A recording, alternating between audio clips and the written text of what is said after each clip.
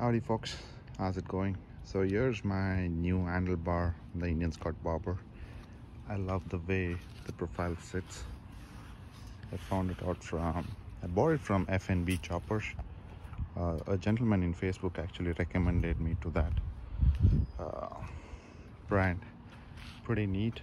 I love the way it sits. The profile is awesome.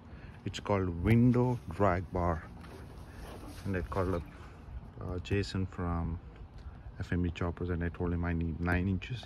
This is right now a 9-inch profile. Pretty neat.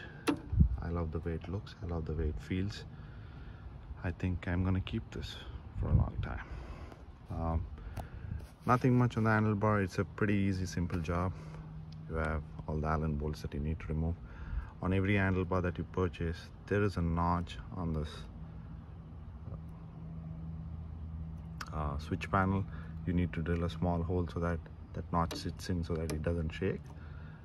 Other than that, everything is pretty easy and simple. There are multiple videos in YouTube shows you how to install a handlebar on an Indian Scott Barber. Just follow them and you should be good to go. This is my FMB chopper 9-inch window drag bar. Good profile.